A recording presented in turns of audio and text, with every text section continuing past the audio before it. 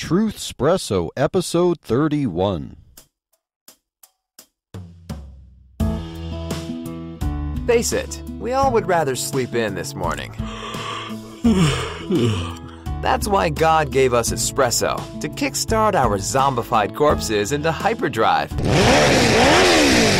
And now, giving your mind and soul the morning shot of truth it craves. This is Truthspresso with Daniel Minnick.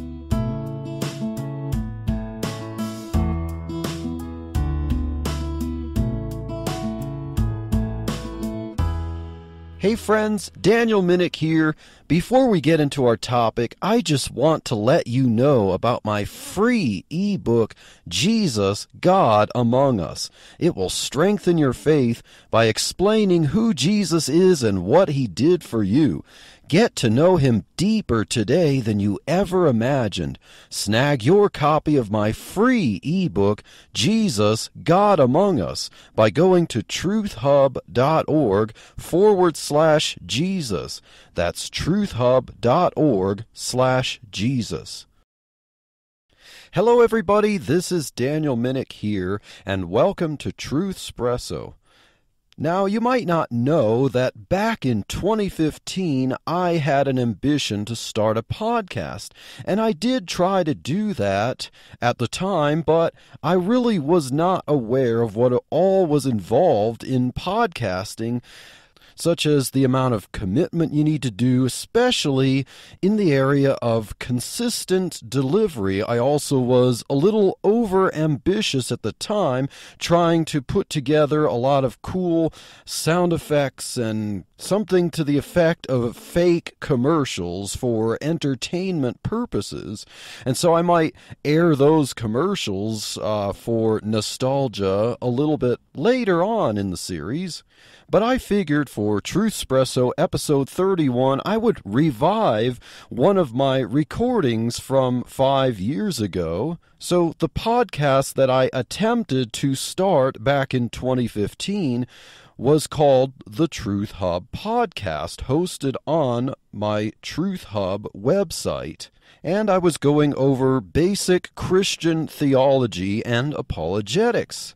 And I had this idea that I would make different series that would build off of each other. The first series would be called Foundations, to go over the essentials of the Christian faith, and then the next series would be called Walls, to describe outsiders, basically heresies that Christians should not hold, and then I would create a series called Interior Decorating, which would describe various positions that Christians can hold within the realm of orthodoxy, basically sibling rivalry type of stuff. So this first episode of the Truth Hub podcast that I did 5 years ago was about the foundation of monotheism, the belief in one God, and how that the doctrine of the Trinity that Christians confess is based on monotheism. So without further ado, enjoy. Well, welcome ladies and gentlemen, boys and girls, people of all ages, to the very first episode of the Truth Hub podcast. It is my hope and prayer, Lord willing, that this is not also the last episode. To take a verse completely out of context, the first shall be last and the last shall be first. No, I anticipate this being the first episode in a series of related episodes, and I'm going to talk to you briefly about my plans for at least the starting out what this podcast is going to be about. I envision for the Truth Hub podcast initially that I will come out with a series or several series of podcasts, the first of which will be called Foundations, basically the imagery being that of the parts of a house or building a house.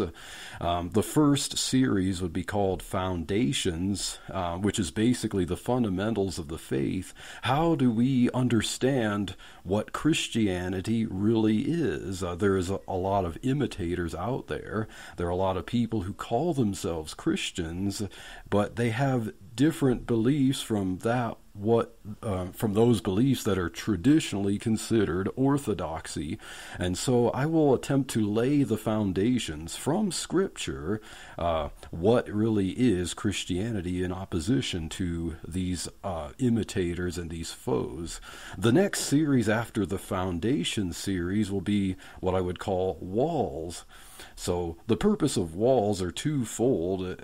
First, it is to keep and protect what is inside from being tarnished. It is also to keep things that are outside the fold, outside the house, from getting in. And so the purpose of walls will be to protect ourselves from the enemies outside. We need to know, and we need to identify, and we need to understand who our enemies are, who are the enemies of Christian orthodoxy, and also the wolves in sheep's clothing. Of course, there are many people who will say that they are enemies. For instance, atheists, they will outright say, I am not a Christian, and they will obviously argue against Christianity. But there are also the wolves in sheep's clothing that we need to identify, and we need to understand that these are the ones who will say, I am a Christian, and here is why, and their explanations for why they are Christian are not the same as what we Orthodox Christians would say. And so that is what walls will be about. And then the third series will be called Interior Design. Basically, this series will be about what in the fold of what would be considered Christian orthodoxy, what we can have fellowship with each other to some extent. These will be the doctrines that divide us within orthodoxy. For instance, you have Baptists like Credo Baptists, Paedo Baptists, you have dispensationalists, covenantal theologists, you have futurists and preterists, different standards to discuss, but we can disagree.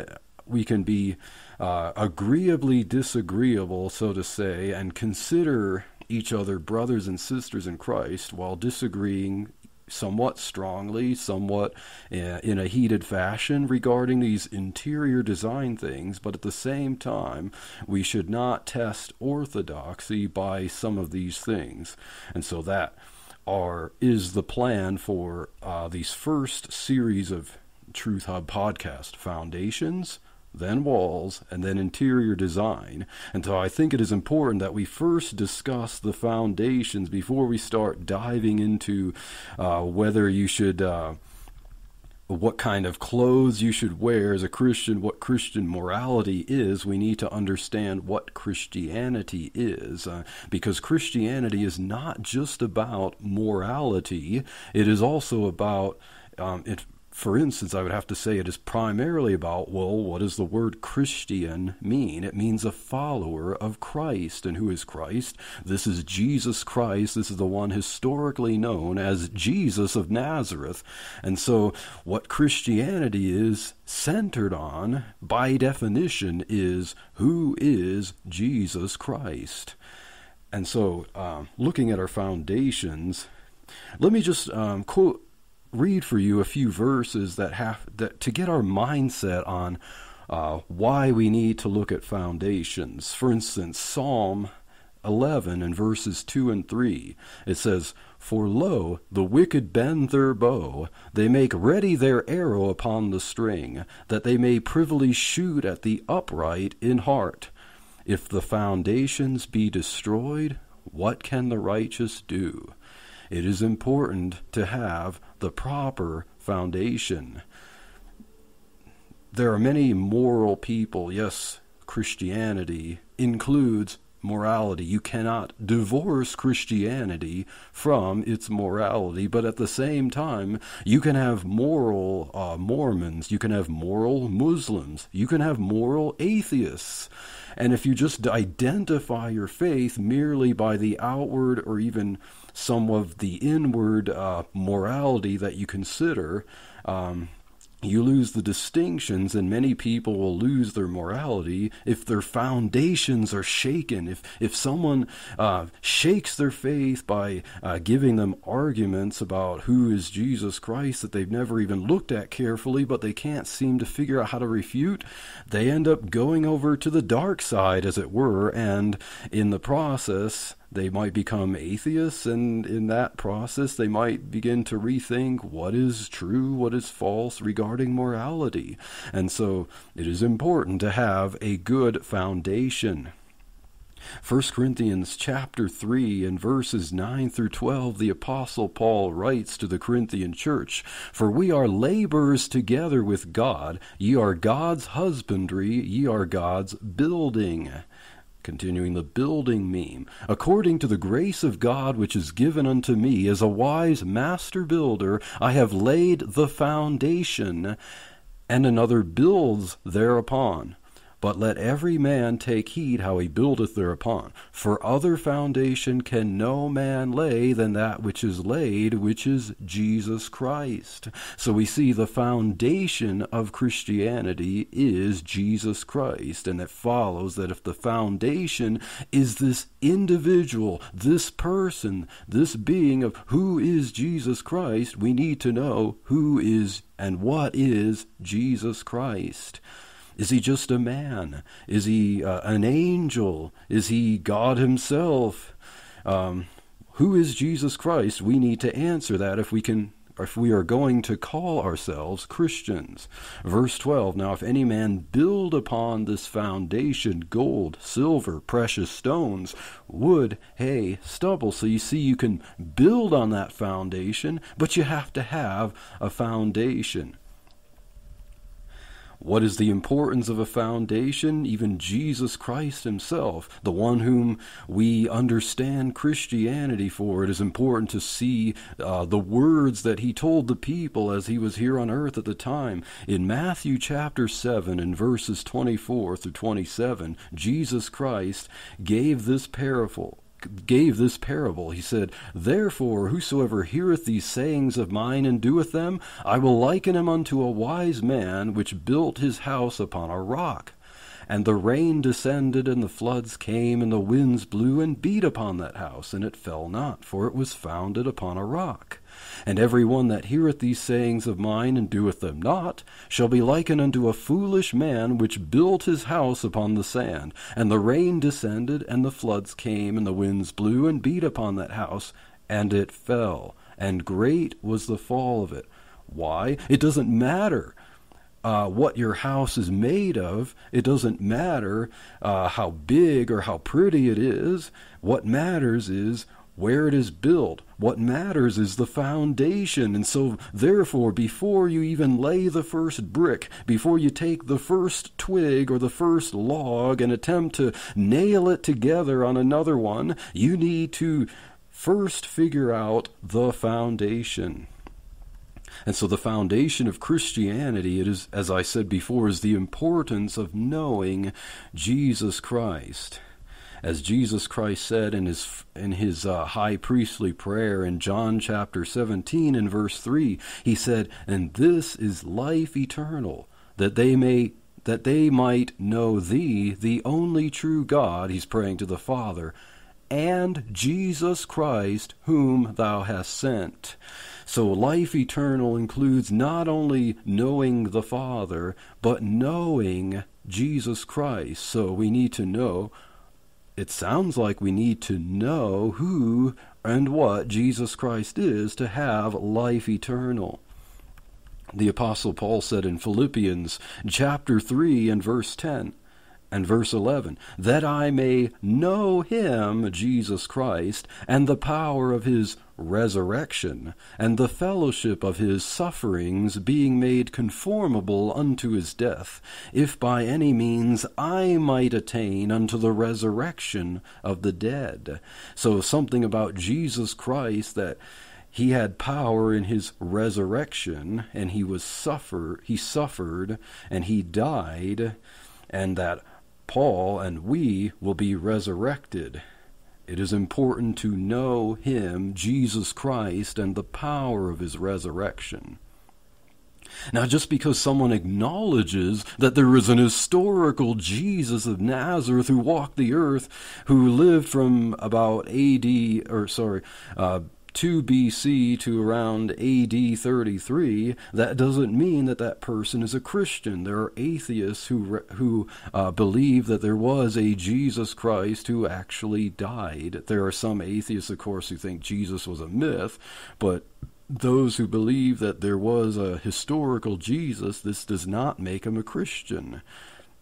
There are those who believe that, even believing that Jesus was your Messiah, that doesn't mean that they are Christians. Muslims believe that Jesus was Messiah. Even the Quran says that Jesus is the Messiah, the son of Mary, in Surah 4:157. And there are several other places in the Quran that acknowledge that Jesus Christ was a prophet of God, as he himself declared in the Word of God, the Bible. That doesn't make Muslims Christians, obviously, and there are other people who are wolves in sheep's clothing who actually call themselves Christians, who will say things about Jesus that they believe he is, but it is important to know who Jesus Christ is. Even the Word of God says that there are deceivers and those who will go out and will try to deceive the elect and the sheep. And they will be wolves in sheep's clothing. So who is the true Jesus? We need to know. In John chapter 2 and verses 23 through 25 says, "Now when he was in Jerusalem at the Passover, in the feast day, many believed in his name, when they saw the miracles which he did." So Jesus, when he was alive, performed miracles, and there were people who believed in him, but we need to understand what is it that they believed in him, in his name, about him, and was it true or not? But in verse 24, "But Jesus did not commit himself unto them, because he knew all men, and needed not that any should testify of man, for he knew what was in man." Now there are several times, especially in the Gospel of John, where it says that many people believed on him, but then they turned out to be antagonists, and Jesus even said that they seek to kill him. So what was it that they believed, and was it the full truth and nothing but the truth? And so just because you believe in Jesus, in a Jesus, it does not make you a Christian. You have to believe in Jesus for who he is. And continuing on in that same Gospel of John, in chapter 8, in verses 30 through 34, it says, "As he spake these words, many believed on him. Then said Jesus to those Jews which believed on him, If ye continue in my word, then are ye my disciples indeed, and ye shall know the truth, and the truth shall make you free." So they believed on him, but they were not yet free. So how did they believe on him? They answered him, "We are Abraham's seed, and were never in bondage to any man. How sayest thou, ye shall be made free? Jesus answered them, "Verily, verily, I say unto you, whosoever committeth sin is the servant of sin, and the servant abideth not in the house forever, but the Son abideth forever." So he's telling him, the Son ever lives. "If the Son therefore shall make you free, ye shall be free indeed. I know that you are Abraham's seed," of course he's saying this after the flesh, "but ye seek to kill me, because my word has no place in you." These are people of whom John comments and says that many believed on him, but what did they believe? I would say that these are the same mindset. These were the people looking for an earthly Messiah, and just like after Jesus fed the 5,000, he escaped over the Sea of Galilee, and the people, They went in boats, they followed him over to the other side, and they were earnestly seeking him because he was the Messiah, and he fed them. But then as he spoke words that they considered hard to understand, they fled away. They left him, even though he did all these miracles. So it doesn't matter. Even if he did miracles, there were people who rejected him.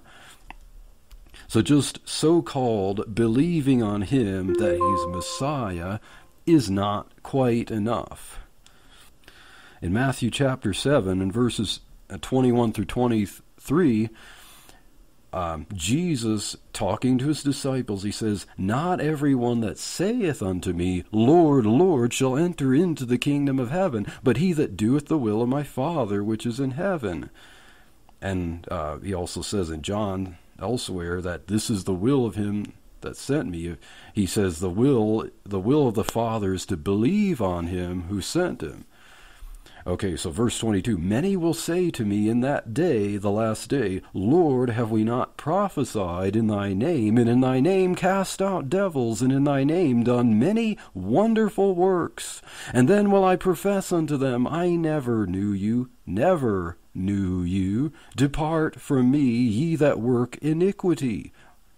So these people who even did miracles, you can't judge someone as a Christian by your feelings. You can't judge if someone is a Christian even if they were to do miracles, because there are people who can deceive you by working signs and wonders. So the identity of a Christian is not doing good things. The identity of a Christian is to know the Son.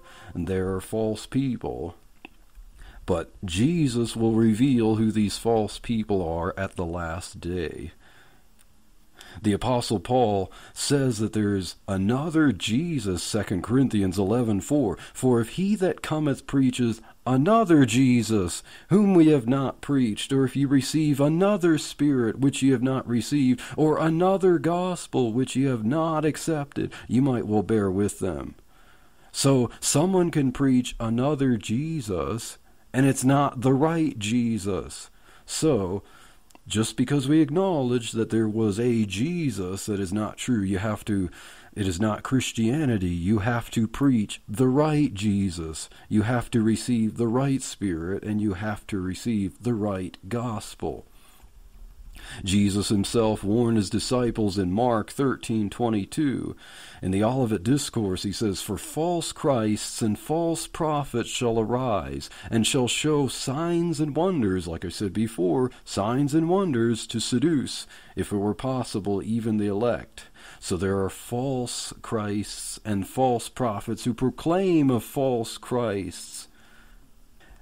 Then the Apostle John, later on, in his epistle of 1 John, this work is definitely an anti-Gnostic work. John knew of the challenges of Gnosticism, and that there were Gnostics who would make Jesus Christ one of their people who somehow became divine. They escaped the flesh. They became spiritual, and they preached Jesus Christ, and people wanted to be like Jesus Christ in Gnostic thought. But John says, "And every spirit that confesseth not that Jesus Christ is come in the flesh is not of God. And this is that spirit of Antichrist, whereof ye have heard that it should come, and even now already is it in the world. Ye are of God, little children, and have overcome them, because greater is he that is in you than he that is in the world." John also, in the beginning of his letter, he talks about Gnosticism right from the start, and he is obviously trying to put forth the idea about this Gnostic idea that the flesh is bad and the spirit is good. He says, 1 John 1:1, "That which was from the beginning, which we have heard, which we have seen with our eyes, which we have looked upon, and our hands have handled of the word of life. For the life was manifested, and we have seen it, and bear witness, and show unto you that eternal life which was with the Father, and was manifested unto us." So he came from heaven, he was manifested in the flesh, we've seen him with our eyes, we have looked on him, we have even touched him with our hands, but he is also the word of life. Now, something like that would be like scraping your fingernails on a chalkboard and shouting in the ear of a Gnostic. It would not be pleasant. Those words are definitely targeted at the Gnostic idea of Jesus, and it is using the truth of who Jesus Christ is. The Apostle John also wrote, 2 John 1:7, "For many deceivers are entered into the world who confess not that Jesus Christ is come in the flesh." This is deceiver and an antichrist. So if you believe that Jesus was a good spirit, but was not the one come in the flesh, you do not believe in the Jesus of Christianity. You are preaching another Jesus. So it is important, as being a Christian, to have a correct Christology, an understanding of who Jesus Christ is, for without an identity of the person of Jesus Christ, you do not have Christianity, and that, my friends, is the foundation. So related to this foundation of who Jesus Christ is, the most fundamental foundation, and this foundation is shared by Judaism and Islam, is that of monotheism. Deuteronomy 4, verse 35, this is even before the giving of the famed 10 Commandments. God himself said to the Israelites, "Unto thee it was showed that thou mightest know that the Lord, or Yahweh, he is God. There is none else beside him." The psalmist said in Psalm 86, verse 10, "For thou art great and doest wondrous things, thou art God alone." And then now we get to Deuteronomy 6, and verses 4 through 5. This has become known as the Shema. Orthodox Jews would say this in the Hebrew about twice a day. So it was ingrained into their minds. It says, in the Hebrew, it's Shema Yisrael, Yahweh Eloheinu, Yahweh Echad, or Hear, O Israel, Yahweh, or the Lord our God, the Lord is one. And thou shalt love the Lord thy God with all thine heart, with all thy soul, and with all thy might, because he is the only one God. So saying this twice a day, the Orthodox Jew was confessing monotheism, getting it ingrained into their head. Jesus himself repeated the Shema in Mark 12, verses 28 through 31, "And one of the scribes came, and having heard them reasoning together, and perceiving that he had answered them well, asked him, Which is the first commandment of all? And Jesus answered him, The first of all the commandments is this, Hear, O Israel, the Lord our God is one Lord. And thou shalt love the Lord thy God with all thy heart, and with all thy soul, and with all thy mind, and with all thy strength. This is the first commandment." So the first commandment obviously is not, "Judge not that ye be not judged," as many critics of Christianity would like it to be. The first commandment is monotheism and loving the one God. And then Jesus says, "And the second is like, namely this, thou shalt love thy neighbor as thyself. There is none other commandment greater than these." So the first is know that there is one God, and then the second is knowing that there is one God. How do you treat your neighbor? Deuteronomy 5, verses 6 through 7, "I am the Lord Yahweh thy God, which brought thee out of the land of Egypt from the house of bondage. Thou shalt have none other gods before me." Isaiah 42:8, "I am the Lord, that is my name, Yahweh, and my glory will I not give to another, neither my praise to graven images." Now the statement, "my glory will I not give to another," will be key when we identify who is the Christ of Christianity, who is the Christ of the Bible. Isaiah 43, verses 10 through 11, "Ye are my witnesses, saith the Lord, and my servant whom I have chosen, that ye may know and believe me, and understand that I am he. Before me there is no God formed, neither shall there be after me. I, even I, am the Lord Yahweh, and beside me there is no Savior." That's interesting. Beside me, God, Yahweh, there is no Savior. That will become very interesting. But notice in verse 10, "Ye are my witnesses, saith the Lord." I don't know if you ever encountered these people. Usually they'd come and knock on your door on a Saturday morning, and they call themselves Jehovah's Witnesses. Well, in their translation, called the New World Translation, most of the times, well, all the time that the word Yahweh is rendered, or Lord, capital O, capital L, capital O, capital R, capital D, is spelled Jehovah in the New World Translation. So when Isaiah 43:10 says, "You're my witnesses, saith Jehovah," that is where they get their name. And so we'll also see later on how even the very verse where they get their name refutes their beliefs about who Jesus Christ is. Isaiah 44:6, "Thus saith the Lord, the King of Israel, and his Redeemer, the Lord of hosts, I am the first, and I am the last, and besides me there is no God." Isaiah 44:24, "Thus saith the Lord, thy Redeemer, and he that formed thee from the womb, I am the Lord that maketh all things, that stretcheth forth the heavens alone, that spreadeth abroad the earth by myself." So there is only one God, and he has created all things. The only thing that is eternal is God himself. You don't have God in the creation, you have God who created all things. Isaiah 45:5-7, "I am the Lord, there is none else. There is no God besides me.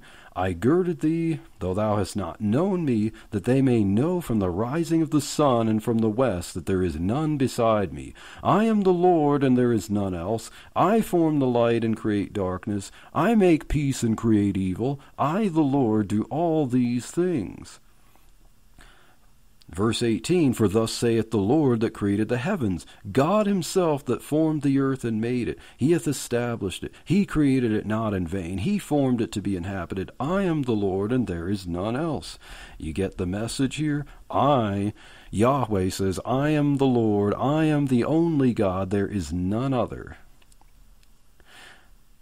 Verses 21-23, "Tell ye, and bring them near. Yea, let them take counsel together, who hath declared this from ancient time, who hath told it from that time. Have not I, Yahweh, and there is no God else beside me, a just God and a Savior, there is none beside me. Look unto me, and be ye saved, all the ends of the earth, for I am God, and there is none else. I have sworn by myself, the word is gone out of my mouth in righteousness, and shall not return, that unto me every knee shall bow, every tongue shall swear." So God, being the only God who has created everything, has the right to have his creation worship only him. And he has sworn by himself that everyone will bow the knee to him, every tongue shall swear allegiance to him. This will become very interesting when we look at verses in the New Testament and see how they are applied to Jesus Christ. Isaiah 46 verse 9, "Remember the former things of old, for I am God, and there is none else. I am God, and there is none like me." Now I can go on because there are many, many scriptures that teach monotheism and teach that God, the Lord, Yahweh, the Tetragrammaton, Yod-He-Vav-He, Yahweh, the formal name of God, that God, the Hebrew God, the God of the Bible, is the only God that exists, that ever will exist. Now coming off of monotheism, the next foundation of Christianity, of course, is the Trinity. And some of you who may not be familiar with this, you might be thinking, wait a minute, you just talked about monotheism. Why would a foundation of Christianity also be something called a Trinity if we only believe that there is one God? Well, Trinitarians, those who believe in the historical doctrine of the Trinity, are monotheists.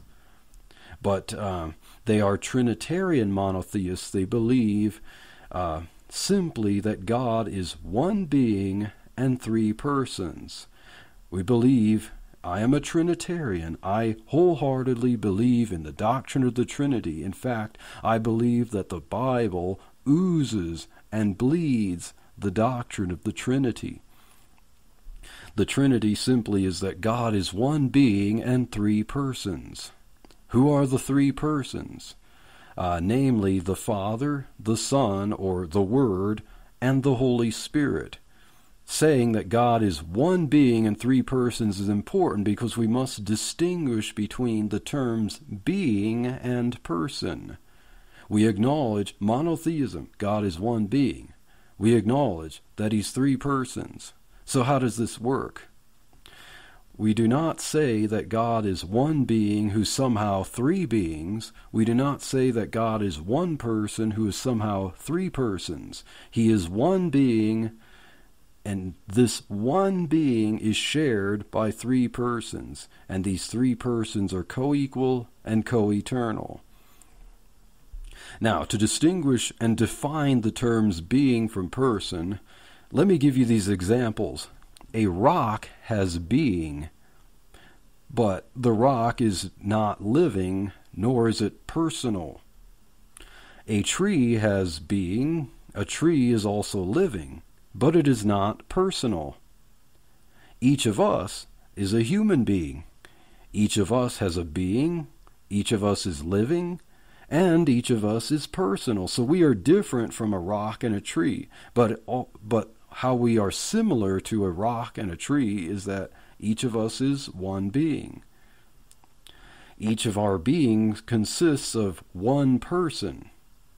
Now, there are some people who might think that they have more than one person in their being, but those are usually what we would call schizophrenics, and usually you put them in a big suit with long sleeves and tie them and put them in rooms so that they bounce off the walls and can't hurt themselves. But each of our being consists of only one person. Our being is shared by only one person. You are one being and one person. I am one being and one person. On the contrary, that is not the same with God. God is also one being. His being is not our being, but His one being consists of three co-equal and co-eternal persons. I'm one being, one person. God is one being, three persons. And each person of God fulfills different roles in redemption and glorification. We will look at that later, how each of the three persons of what we call the Godhead performs different roles in the whole eternal plan of salvation, and how God glorifies Himself. The triune God brings glory to Himself in how each of the three persons perform their distinct roles. Now let me make a quick note here. The Scriptures force us to this conclusion of the Trinity. I mean, let me give you this, give you an illustration. Remember when you were a kid, or maybe you still are a kid and you're listening to this, but say your mom makes cookies, and these cookies are for a church function, and she puts the cookies in a cookie jar, and then she says to you, "Now do not touch the cookies when I'm gone. These cookies are for the church function, so don't touch them." And of course, knowing how yummy they are, they're like chocolate chip cookies, and that's your favorite. When your mom is not looking, you reach in the cookie jar and you take a cookie. And when your mom finds out, she kept careful count of all the cookies there, and then she finds that there's one or two or three or a dozen missing. She says, "Now, Junior, did you take a cookie or two or three or 10?" And you say, "No, I didn't." You lie about it, but she knows that you're not telling the truth, and she says, "All right, come clean." And then you know that there's no way out of it, and then you say, "The devil made me do it." Now, of course, that's kind of a silly illustration. Of course, obviously the devil didn't make you do that, but I'm saying that the scriptures force us to the conclusion of the Trinity. No one came up with the idea of the Trinity in his brain and then thought to himself, hey, let me come up with this idea that God is somehow one being and three persons, and it doesn't make sense to the rational mind, but I think that's a cool idea. Now, let me look at the scriptures and see if they teach this. No one came out with the idea of the Trinity. They came up with the idea of the Trinity. Well, we're going to look at church history later on. They came up with the idea of the Trinity by carefully studying the scriptures and understanding, well, that's what the scriptures force you to accept. Well, that is it for this first episode of the Truth Hub podcast. Stay tuned for the next episode as we will look at monotheism, the idea that there is one God and lesser gods, and we'll also continue our study on the Trinity, identifying the three persons and what their roles are, who they are, and what they do. Stay tuned.